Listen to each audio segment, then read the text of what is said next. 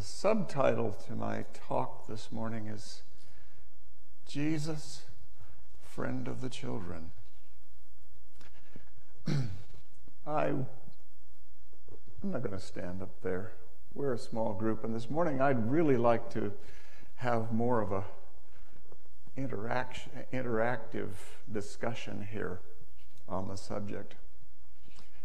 Tom read the scripture reading for you, and I'm going to reread it from Matthew 19, just the 14th verse. Jesus said, "Let the little children come to me, and do not forbid them, for such is the kingdom of heaven." Now, Mark puts a little different and added note in here on the same event. And this is how it reads. "Then they brought little children to him, that he might touch them. But the disciples rebuked those who brought them. But when Jesus saw it, he was greatly displeased, and said to them, 'Let the little children come to me, and do not forbid them, for of such is the kingdom of heaven.' And then he adds,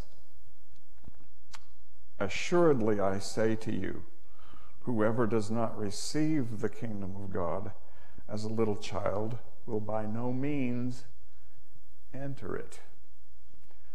So my question this morning is,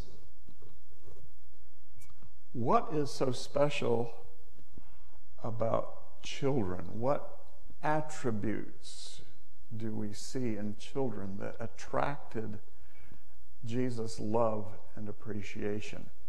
That's the subject of our discussion this morning. I'd like to know from you how old you were when you first knew or learned that Jesus loves you. Doug? 6. Very, very early on. And did that come from home, or did it come from... Okay, back here. 4 or 5, okay. And? 5, good. Way back here.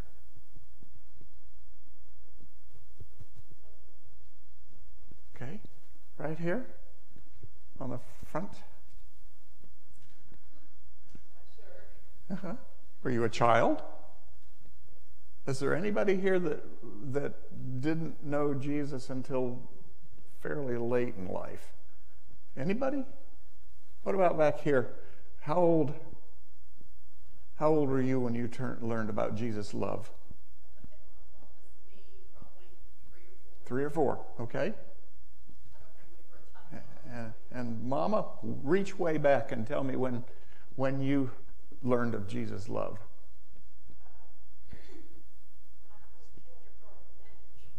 Kindergarten. Okay. All right. 6. Jeff? I'm going to say I was 9, but that's what I believe when I heard it. Okay, good. It's a good addition. Frank? Okay. 6? Okay, good. 7, okay. I can't remember. Carol, you had 13, okay. Can you expand on that a little bit? How did that come about? It's kind of a long testimony, actually.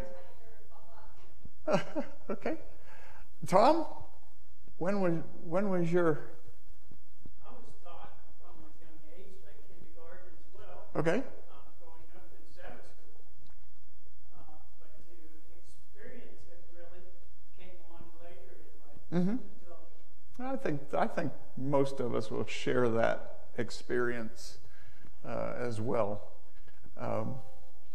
I can't remember a time when I didn't know Jesus loved me, because my mother worship for us at home was Mom sitting there and reading Arthur Maxwell's Bible stories over and over and over again. I've probably been through them at Mom's knee and during family worships, I'd say 8-10 times during my young life. I was very privileged to live on a dairy farm up in northern Pennsylvania. I was born in Tacoma Park, Maryland, so I started out a city kid. And when I was a year and 10 months old, my first brother came along, and approximately a year after that, Dad decided that he did not want to raise his boys in the city.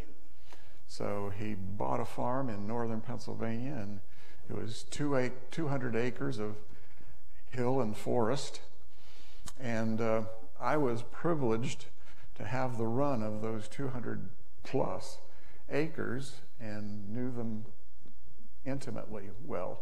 And I was able to, in that way, learn of God's second book, the book of creation. And as I said, there was never a time when I didn't know that Jesus loved me and that he gave himself for me. And like most of you, my knowledge expanded with experience.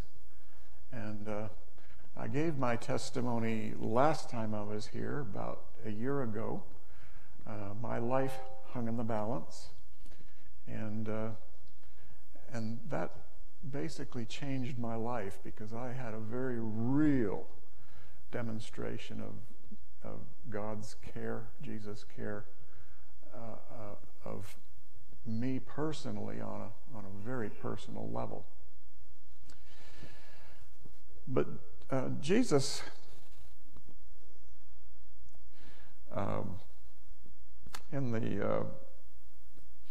in the 19th chapter, or 18th chapter of Matthew, he expands on this, and the setting is he's been talking with the Pharisees, and now the disciples draw apart, and they ask him this question: who then is greatest in the kingdom of heaven? And Jesus' answer was this. He called a little child to him and sat him down in the midst of them and said, "Assuredly I say to you, unless you are converted and become as little children." Now, mind you, observe, unless you become converted and become as little children, you will by no means enter the kingdom of heaven. Therefore, and it goes on, therefore whoever humbles himself as this little child is the greatest in the kingdom of heaven. Whoever receives one little child like this in my name receives me. So there must be something, some attribute or attributes in God's mind that endear the childlike behavior to God. And I looked up in Professor Google, and I asked the question, what are the attributes, the desirable attributes of a child? And I got a list of 20 or so. So we're going to talk about some of them, perhaps more than others. Interestingly, there is one of the 10 Commandments that specifically addresses children. Now, I was a child. All of us were a child at one point or another. And as we grew up, we considered ourselves other than children, but essentially we're all children. We all have parents. And God put it right there in the Ten Commandments and said, honor your father and mother, that your days may be long upon the land which the Lord thy God giveth thee. So what does it mean to honor? Chase? What? Chance. I'm sorry. Chance?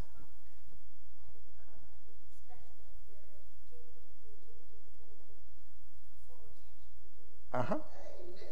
Very good. Very good. Yeah. We often think of this commandment and we think, okay, just obey your parents, right? Isn't that most of your understanding? And that's part of it. But honoring your parents means that you, as Chase said, respect them. Chance. Take a chance. Yeah. If you respect your parents, it means that you keep them in some form of awe. And if all else is equal, then you grow up believing and doing what your parents have advised you to do. That doesn't always happen, unfortunately. And sometimes it probably shouldn't. But the first virtue of childhood that I want to talk about is the virtue of innocence. When a child is born not knowing evil. Now, you can say, well, yeah, but we're all born in sin, right? And that's true. But a child is born with an inherent trust and honesty that is incredible. In fact, a child's honesty is sometimes a nightmare to the parent. They really tell the truth. I mean, when you ask a child a question, you're going to get the truth. And the pity of it is that children learn dishonesty or lying from other people. Their natural inclination is to tell the truth, but they learn from adults that it's sometimes to their advantage not to tell the truth or even to tell a lie, okay? And I think that Jesus, when he said, lest you become as children or become converted and be as little children, that there's a special place in the heart of Jesus for a child that does not know evil. Okay? Now, you can say that a child learns to be deceitful and even sometimes to be evil. But where do they get it? Yeah. Now, where do we get, you and I, not children, people who were children, but where do we get the inclination to be loving and honest? Does it come from within? Yeah, thank you. If there's anything inherently good in me or in you, it didn't come from here, it came from God. And that came from Genesis 3:15.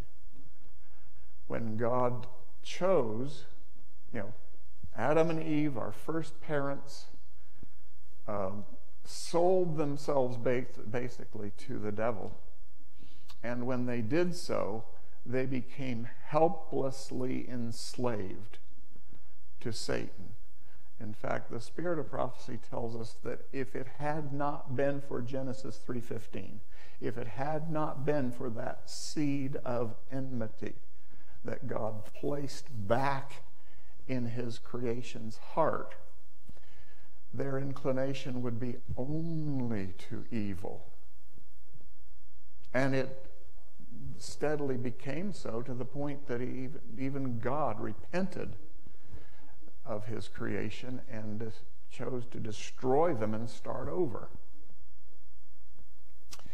So the element here that I want to stress is that children are born only with that seed of enmity. What they do with it depends on you and me.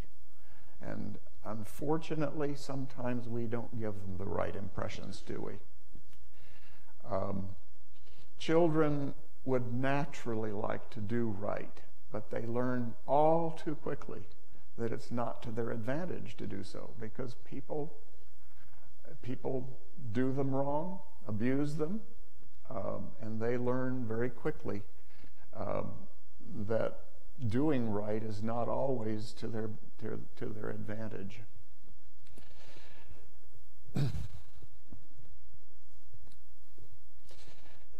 One of the virtues that popped up right at the head of the list here was curiosity. You know, children are curious. I mean, insanely curious sometimes. You've seen children just dropping something on the floor to see what happens. Will Dad pick it up? But it's that curiosity that sparks a pattern of learning right and wrong, and so on. And can you imagine a child who has no curiosity, who has no interest in learning? It's a kind of a pitiful thing. Curiosity. And I know that we've seen depictions of Jesus and the children in the media and movies and whatnot, and I know that Jesus was intrigued by the curiosity of children, and he played to it. And we can do the same thing. Treasure their curiosity and lead it in a direction that will enhance their life and not spoil it. Have you ever thought of children as being humble? No, some children aren't, okay? But as a rule, children have a humility that's inspiring. I think of one story in particular. A little girl had a brother who needed a blood transfusion. You've probably heard this. And it turns out that the little girl had the exact same blood type as her little brother, and it was explained to her that she could save his life if she would give him some of her blood. And so the procedure was established, and the blood started to flow, and the little girl patiently went with the procedure, and about halfway through it, she said, "When is it going to happen?" And they were puzzled. When's it going to happen? She had the idea that she was giving up her life for her little brother. Now that is humility. Of course, it was quickly explained that the small amount of blood that she would give to her brother wouldn't cost her her life, but the fact of the matter is that she was willing to give all for her brother. That's the kind of humility that Jesus treasures, not only in just children, but in you and me.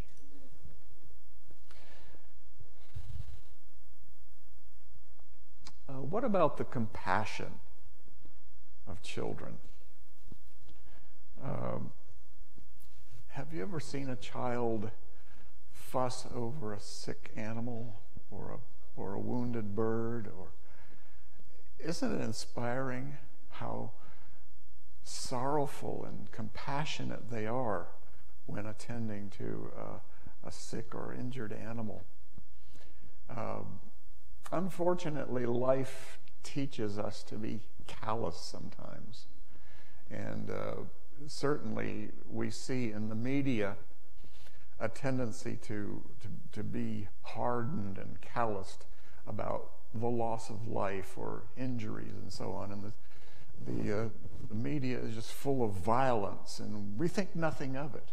But for a child, violence initially is offensive and alarming, and I'm sure that the heart of Christ is endeared to a child who reaches out in compassion to those who are less fortunate or hurt or hurting. Children can be very courageous. The last example was an example of that.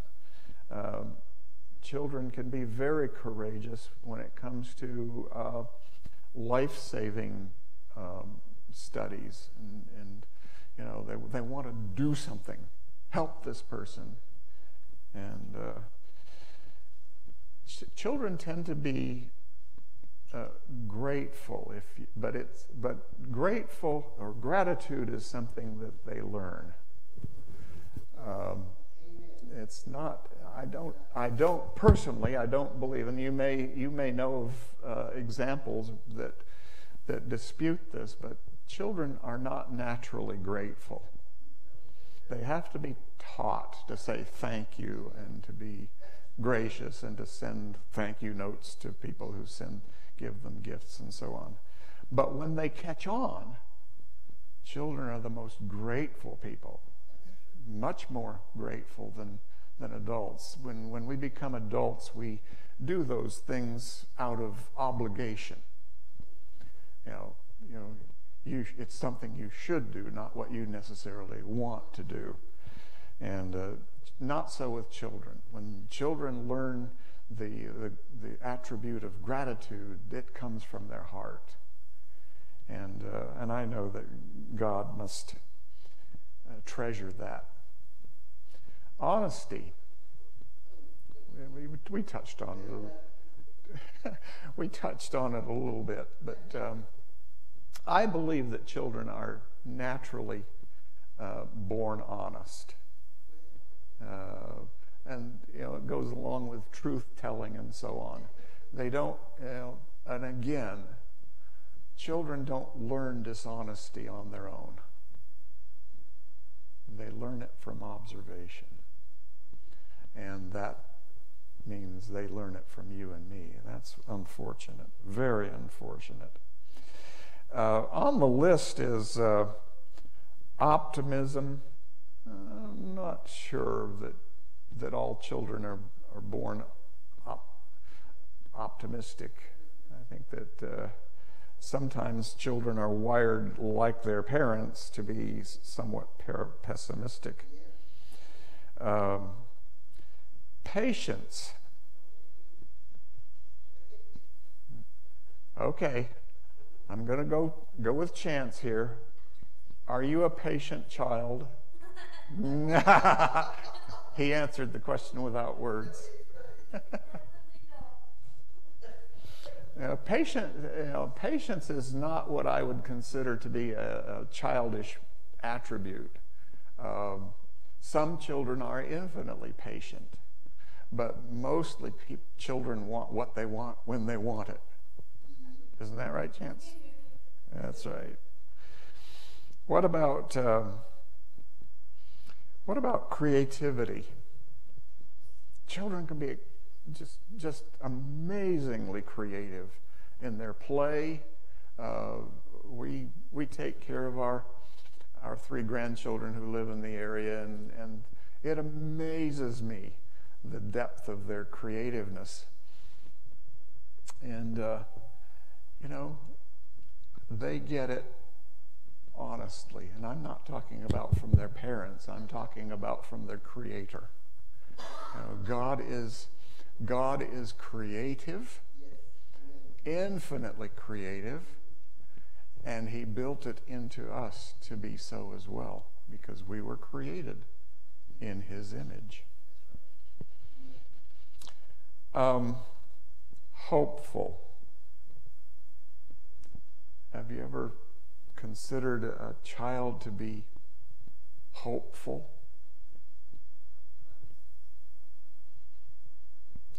I think so. And again, I think it's one of those things that they learn.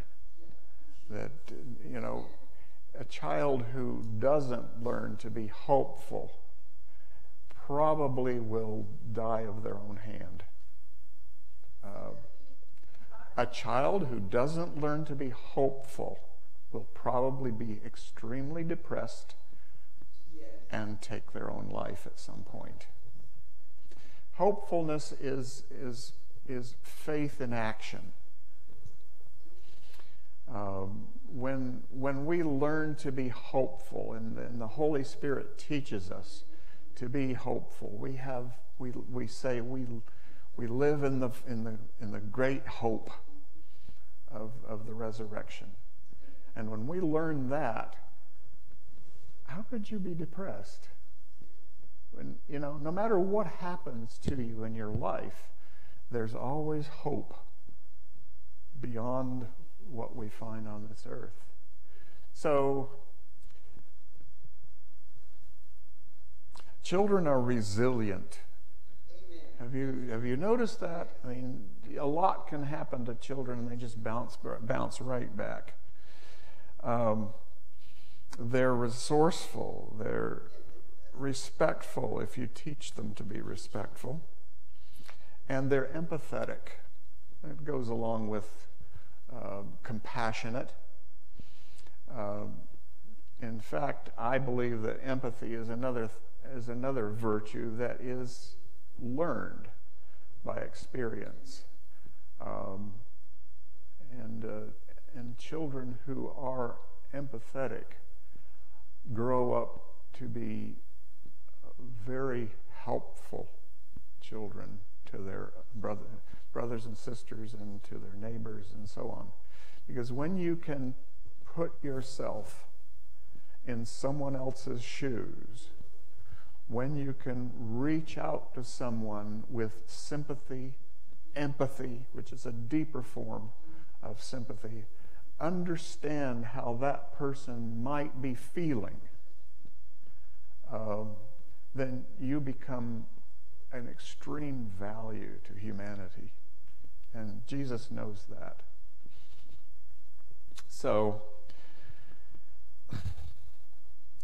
this is what it all boils down to. In the book of Isaiah, and starting with the 6th verse of Isaiah 8, the wolf also shall dwell with the lamb, the leopard shall lie down with the young goat, the calf and the young lion and the fatling together. That's heaven, folks.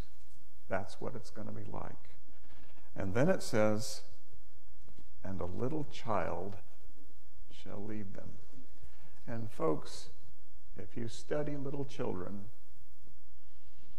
you know what that means. You know what it's like to watch a child who has compassion, who has empathy, who has a natural love for others, and so on. You know why Jesus was truly a friend of children.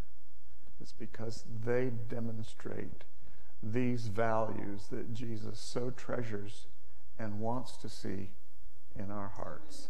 So lest ye become as children, be converted.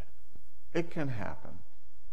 Whatever your upbringing might have been, and if you were not fortunate enough to have parents who taught you to be innocent, honest, loving, kind, and so on, God can step into your life and change that, and you can become converted to be as little children and dear to the heart of God.